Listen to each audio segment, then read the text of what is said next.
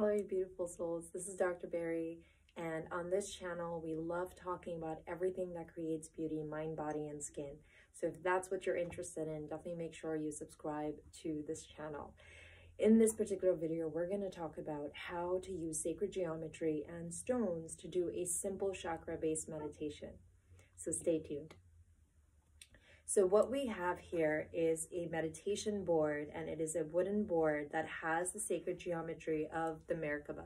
Now, Merkaba in the Judaic faith represents the ascension chariot, or the chariot of God. So basically, it is the chariot in which a soul ascends to a higher level of or a higher spiritual existence, a higher dimension, and also descends from there as well. So in various different, esoteric philosophies of the Judaic faith, they discuss the fact that whenever the enlightened beings, angels, gods, had to come down to earth, they would use the Merkaba, and also to ascend away from earth, they would use the Merkaba.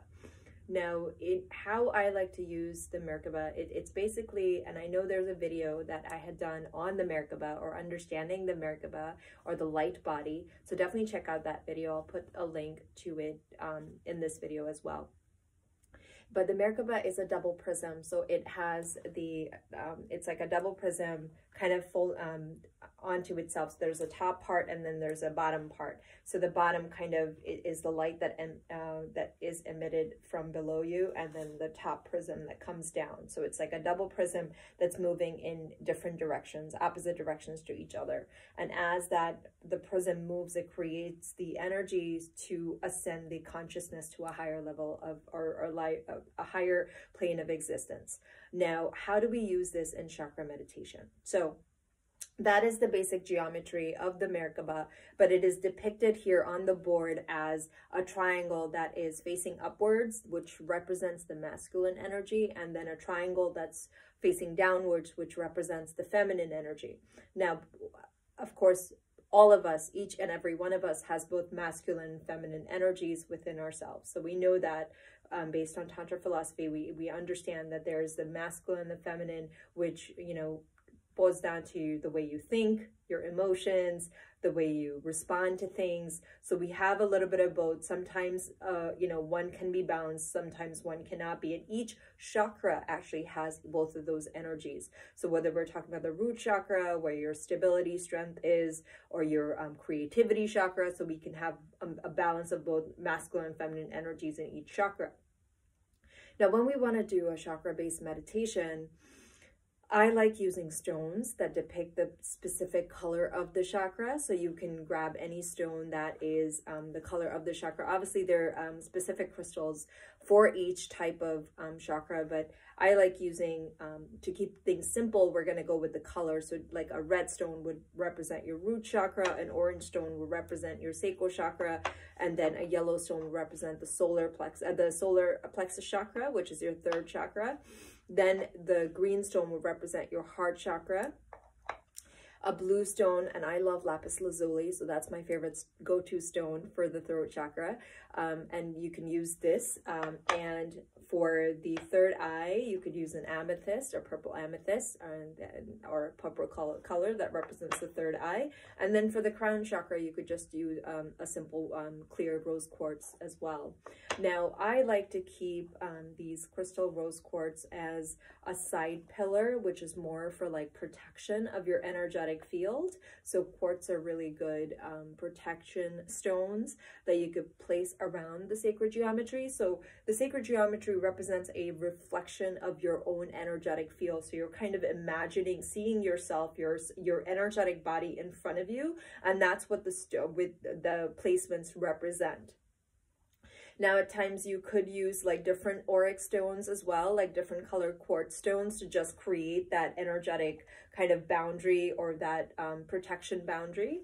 I do like to use tea light candles, which I put on the side. So when I'm ready for my meditation, I do light the tea light candles. And then when you're sitting down, obviously, you're going to go through each chakra, and your intention will be for the stones to absorb the negativity from the chakra, helping you create balance within. So that is the intention you're going to set. So each stone represents the earth element, and it's going to absorb the negativity from your body. So it's with intention. You allow the energy to release the things that do not serve you. You allow them to release and get captured by the stone. And as you're done with this, so say you do this for 10 or 15 minutes, and I know I have a guided meditation for chakra balance, so definitely check that out. And as you let that, you know, energy be released from you, you are definitely, you know, the protection stones is, you know, a protection that you ask for before you start the meditation. And then, of course, when you're doing the releasing or the intention of releasing it, these stones capture that energy. Now, it's very important to also know at the end of your meditation, how do you take care of these stones and how do you cleanse them? That's very important. So some simple ways of cleansing the stones is obviously putting them in like salt water and kind of just cleansing them with salt, because salt is really a, you know, salt has been used as an occultic tool for centuries. So it's really good to like pull out negative energy. The other really good way of cleansing stones is putting them out in the sun and just letting the sunlight kind of penetrate like into them and like cleanse off the things that, you know, you don't need. And because crystals are very, very powerful earth elements, and they really trap energy within them. And so before you are, you know, ready to use them again, make sure you do that cleansing. There are certain full moons that are also good to lay your crystals out. Not all of them. I usually don't do them during solar eclipses. I don't put my stones out. So the months that have the energy of solar eclipses, I generally tend to not put stones out in the moonlight. I would rather put them in the sun or, you know, cleanse them with the salt. So I just wanted to share this tip. I know sacred geometry is something that a lot of people get very intrigued by. So what we use at the spa, and we actually have this board available on our website, so BeMindBodySkin.com. So definitely check that out. We have the whole kit available with the stones and with the tea lights, so you can get it as a set. So definitely check that out on BeMindBodySkin.com, and it's a really beautiful way to set up your meditation area and really get that nice blissful feeling when you're meditating purposefully. So with that, I wish you guys a lot of love and light. I hope this video was helpful, and many blessings. Take care. Bye-bye.